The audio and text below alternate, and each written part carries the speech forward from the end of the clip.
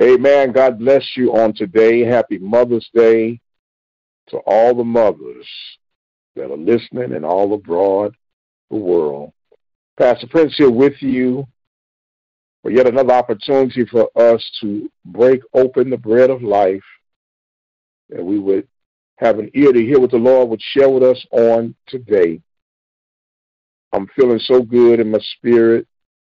We're going to be meeting from the book of Jeremiah, chapter 31, verse 3, in conjunction with Lamentations, chapter 3, verse 40.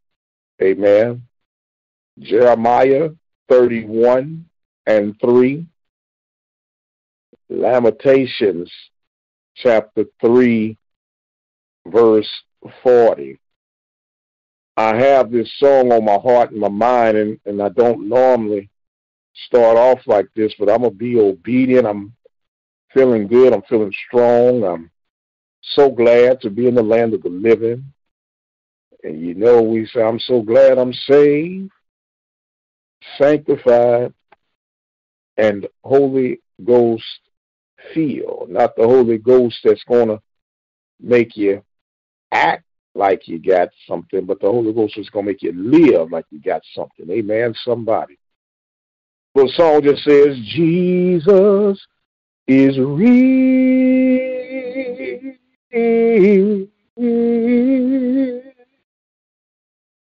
Oh, Jesus is so real to me. So many people doubt him. I can't live without him. Oh, that's why I love you so.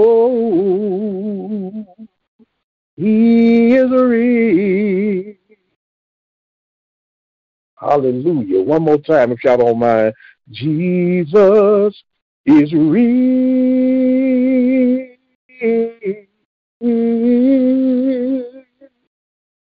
Oh, Jesus is so real to me. So many people doubt him. I can't live without him. Oh, that's why I love you so. Glory to God.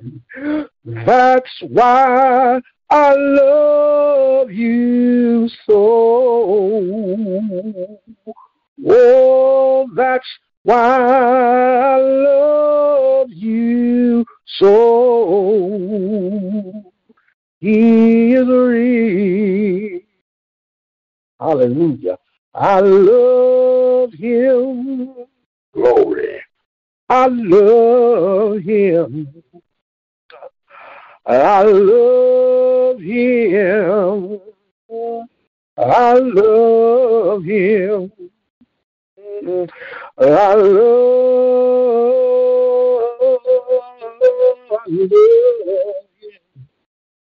Oh, that's why I love you so. He is real. Hallelujah. Bless the Lamb of God. Father, in the name of Jesus, we thank you for yet another day of gift from you to us. We thank you for the acknowledgement of all the mothers throughout the world. We thank you for your grace. We thank you for your mercy. We thank you for the anointing that is flowing right now. We thank you for the freeness of the Spirit that is flowing right now. Let thy will be done on earth as it is in heaven, oh God. Anoint these clay lips to speak life to your people. Anoint these clay lips to uplift and encourage your people. Anoint these clay lips, oh God, to have us really examine what you would have for us through your word on today. Let this word fall on fertile ground. Let it harvest a harvest like never before. We give you the glory, the honor, and all the joy, both now and forever. In the sweet name of Jesus Christ, our Lord and Savior, we say thank you, Lord, and amen. Good morning, Sister Prince. Good morning. Praise God. Happy Mother's Day to you, ma'am. Thank you. Would you be so kind and bless us with our scriptures, Jeremiah 31:3 and Lamentations 3:40.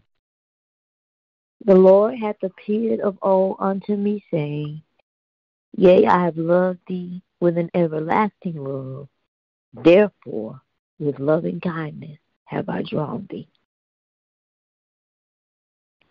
And let us search and try our ways and turn again to the Lord. Amen. Thank God for the reading of the word. Thank God for the hearing of the word. Thank God for the doing, yet living of the word. Amen. And if you would allow me to try to share with you on this day, it is not necessarily a topic in mind, but a message more so than anything. But if I must tag a topic, is simply this: let the church be the church. Amen. Let the church be the church, and hopefully it'll make sense to you in a little while. As we heard Jeremiah speak, of course, in Jeremiah 31:3, and he is also the author of Lamentations, where we came from 3:40. And Jeremiah was known as the weeping prophet. In fact, the word lamentation simply means to mourn, weep, cry, sadness.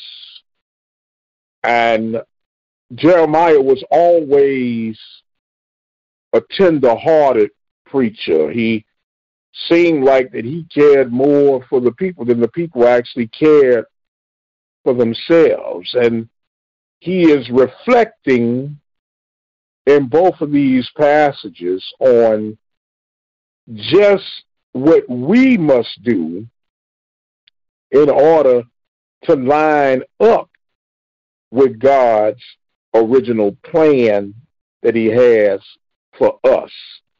Amen. Now, I do know and understand that everybody does not receive the word, and everybody does not believe the word, and we know that everybody is not living the word, but those who choose this path, those who accept the birth, the life, the death, and the resurrection of Christ, this is for us. Amen. And what we have to understand is that what God has been telling us in regards to man here on earth that does not accept the message, we as the believer still have a duty and an obligation, a responsibility to those who believe and those who have yet to believe and those who would never believe. So translation, let the church be the church. Now Jeremiah is acknowledging in the 31st book of Jeremiah that God appeared to him as of old when he was a bit wiser in his way. And it's mighty funny how some of the same things that we heard younger, it didn't make sense until we got a little bit older. And we were like, oh, that's what you meant. That's what you were trying to get me to see. And we sometimes have to stumble along the way. But what Jeremiah is saying, that God was reflecting that what you were young and you did some young things that wasn't the brightest moments of your life, but I still loved you. I still had a heart for you. I still had compassion for you. I still provided for you. I still made ways and looked out for you when you didn't have sense enough to know that it was me that was doing it for you. You thought it was your education. You thought it was your stature. You thought it was your finance. You thought it was whatever it was. But when it all boils down, it was God that was setting the table. It was God that gave you strength to earn your income. It was God that gave you the mind to figure things out. It was God that gave you the ability to speak where you could make sense, be heard, and encouraged. It was not because of how much you think you got it going on. Because when the dust settled, none of us have anything to boast or brag about. So when he says let the church be the church, when we understand that, see, I gotta just tell it like it is, that Jesus didn't come in the name of religion. My God, my God, my God. Jesus is not concerned about man's denomination. I'm going to say that again, that Jesus is not concerned about man's denomination. Man has created these degrees of separation because if you don't dot an I across a T the way I dotted the I across the T, then you must not be saved. You must not be Holy Ghost filled. You must not hear from God. And we have created sectors, if you would, within the kingdom, allegedly, of God. But if the church is going to be the church, the only separating is the word of God. Now, if I am going to be in the word of God, whether I'm speaking in Spanish, English, Portuguese, Arabic, German, whatever the language of choice is, the word is still going to resonate wherever the word is falling. It's not up to me nor you to determine who has a passage to this. It is our responsibility that when in position, when the time presents itself, be ye ready. Be ye in position, because we don't never know when opportunity will present itself to present the gospel. And guess what? It's not about you. It's not about me. It's not about your denomination. It's not about your race. It's not about your finance. It's not about your zip code. It's not about your educational achievements.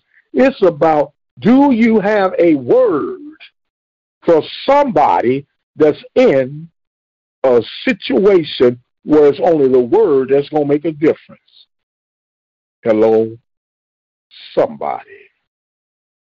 If the church is going to be the church, we must be instant in season and out of season. And then I kept asking God, well, why did you make Jeremiah so tender-hearted? And I began to reflect on my own spiritual walk and my own spiritual growth. There's going to be some times, and I want you all to hear me real good. There's going to be some times in your journey, if you're not experiencing it now, you're going to be experiencing it soon. And if you have been in any walk with God, you have experienced it before. And the first time won't be the last time, and the last time won't be the last time. I hope that made sense to you. But when you appear to be the only one who seems to be more concerned about what the will of God is being done, whether it's in your home, whether it's on your job, whether it's amongst your family, whether it's amongst your friends, you still have to let the church be the church. And I'm not talking about preaching at folks. I'm not even talking about preaching to folks, but if you just live the life, if you just love on them as God has declared that he has loved on us, I've loved you with an everlasting love. Translation, when you didn't do it right, I still loved you. When you didn't act right, I still loved you. When you didn't want to even think about getting right, I still loved you. And I kept doing for you. Why? Because the heart of God is not like man, that if you don't compromise and do it the way I say do it, I'll cut you off. God loves us too much, glory to God, to cut us off. But we can cut ourselves off if we don't examine ourselves, if we don't look in that mirror that we spoke of and look in our heart. When you go back to where we jump to Lamentations chapter 3 and 40, when it's the same Jeremiah, after he has declared that God loved us with an everlasting love, therefore with loving kindness have I drawn thee. He turns right back around. He said, now that we've got that established, let us search our hearts. Glory be to God. You can't search my heart, but I can search mine. I can't search your heart, but you can search yours. And if the church is going to be the church, if we're busy staying in God's word, if we're busy searching our own hearts, I don't have time to be caught up in bickering. I don't have time to be caught up in backbiting. I don't have time to be caught up in lying. I don't have time to be caught up in plotting and scheming, because I'm trying to make heaven. And I hope if you're walking with me, you're trying to make heaven too, because all that's going to matter is to hear the words, well done, thy good and faithful servant. Yes, I know it was a struggle for you. I know it was hard for you. I know you had weeping nights, and it seemed like the daytime would never come. But I want you to know, if you could just hold on yet a little while longer and let the church be the church, this too shall pass. My God. Jeremiah is resonating with us today. He said, search your heart. Search your heart. Get right with God. And then if I'm getting right and working on getting right with God, and I'm doing all that I can, and sometimes let me help you, let me help me. Sometimes you're just going to have to just sit there and listen. You don't have to sit there and try to go back and forth, word for word, be on the defensive. They seem like they're picking on you. No, you was picked out to be picked on, because we are part of that special flower that can't be plucked out of the hand of God. So guess what? I was built for this. You were custom built for the journey that you're on. No one else could do what you got to deal with right now. That's why you got to continue to let the church be the church. That's why God said in his word, where 2 or 3 are gathered in my name, I'll be in the midst.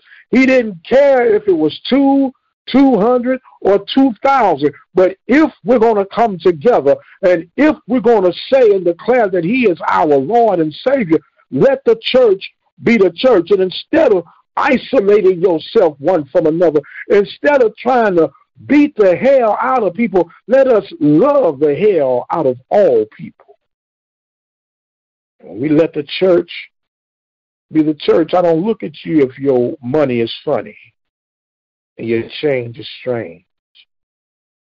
If we're going to let the church be the church, I'm not going to be concerned if your house is not as big as my house. And let's be honest, if we're going to let the church be the church, I'm not going to be ashamed and talking if you have critters and bugs in your house. In fact, if I'm going to let the church be the church, I'm going to try to find a way that I could assist you and ask you, do you have a concern about the bugs? Let me help you. You might not know what to do or know who to contact, but I know somebody. I have the resources to help you. If we're going to let the church be the church, don't walk around and see a brother or a sister in need and you say, is there anything that I can do? No, like the Nike folks say, just do it. Some things you don't have to ask. Just let the church be the church and do what you know is right. My God. Hallelujah. When we look at this day of celebrating of mothers, mothers have that same tender heart of Jeremiah. The children are wandering, doing their own thing. And mama's sitting in the corner praying. Glory. Children think they're doing it on their own, but it's the prayers of mamas and mamas' mamas and great mamas and big mamas and great big mamas.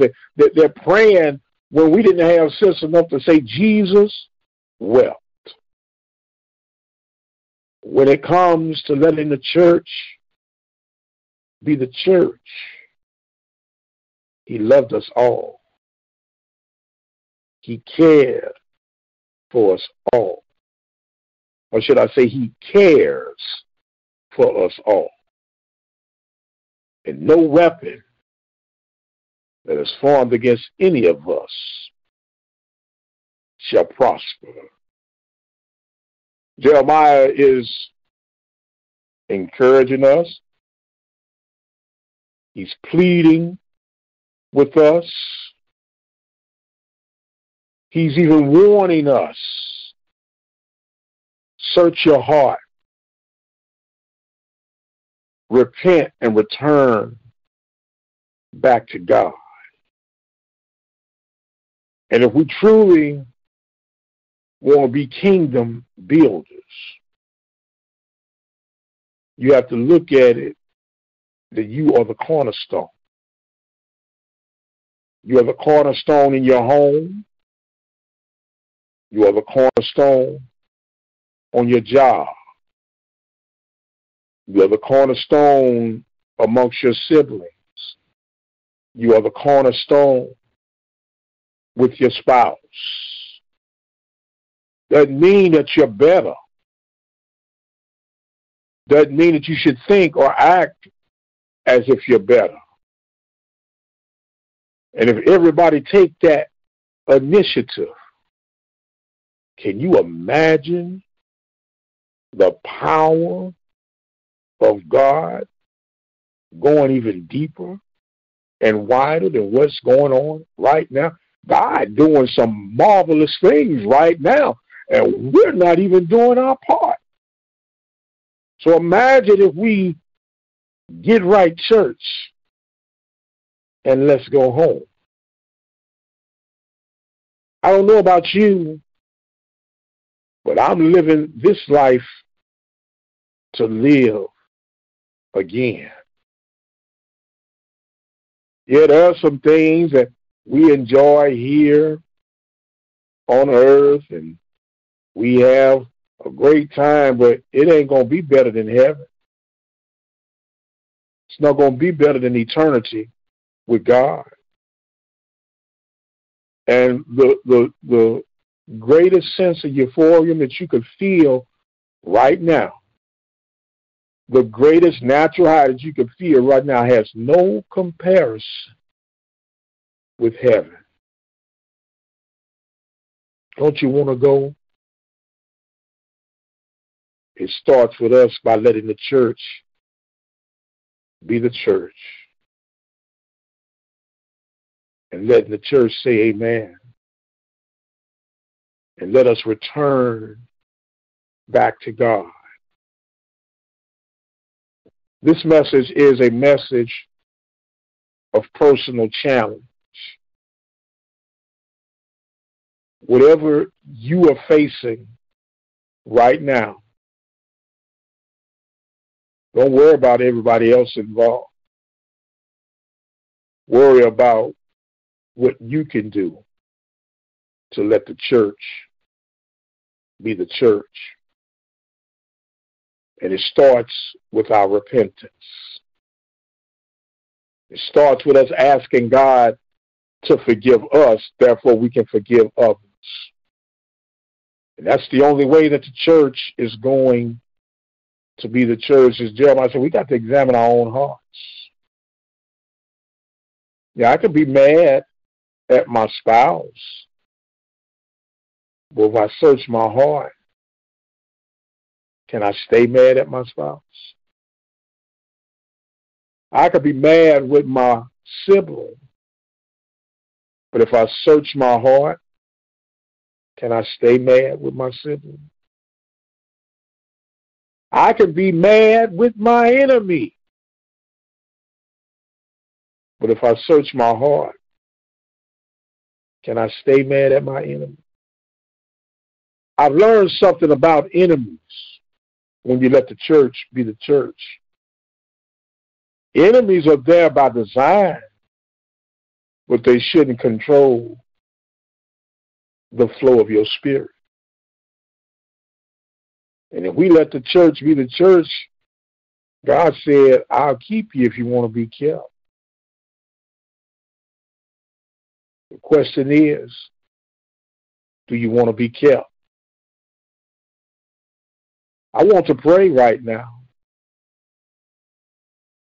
And I want to pray that God does operation on all of our hearts, on all of our minds, that we can get right and let the church be the church. Amen, somebody.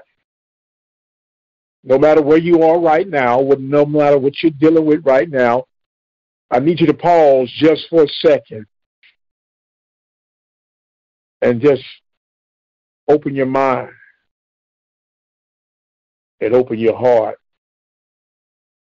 and let the Lord come on in.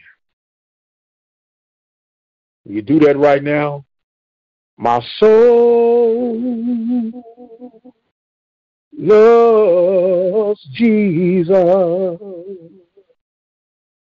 My soul loves Jesus. My soul loves Jesus. Bless his name. My soul loves Jesus. My soul loves Jesus. My soul loves Jesus. Bless his name. Father, in the name of Jesus, we're stretched out to you right now just to say thank you. We ask you for forgiveness right now, oh God, for our shortcomings. We ask you for forgiveness for malice in our hearts. We ask you to relieve our troubled minds. We ask you to resurrect a new walk through us back towards you. Restore what the enemy has tried to destroy. Fix whatever the enemy has tried to break. Do it right now, oh God, in the name of Jesus. Bless the mothers, those that are sleeping in glory, and those that remain. Thank you for everyone in the name of Jesus. God, we ask you that you would create in us a clean heart, a new heart, that we can see our brothers and our sisters the way you see us, individually and collectively. Thank you for your word. Thank you for your spirit. Thank you for the anointing. And thank you for the promise. Father, as we call out to you right now, keep us protected. Keep us in perfect peace. And Father, as we close out this prayer, give us the heart of true soldiers to let the church be the church. In the name of the Father, the Son, and of the Holy Ghost, we say thank you, Lord. Amen and amen. Hallelujah. Thank God for Jesus. Thank God for the blood. Thank God for the word. And thank God for his promise of returning one day. To each and every mother, may God bless you. May he keep you, is our prayer for you. Not just on Mother's Day, but every day. We thank you. We thank you. We thank you. Hallelujah. I want to remind you that the Lord delays his coming this coming Saturday. We're still scheduled to meet here at the home 12 noon for a little Temple family get-together. Those who can make it, the door is open.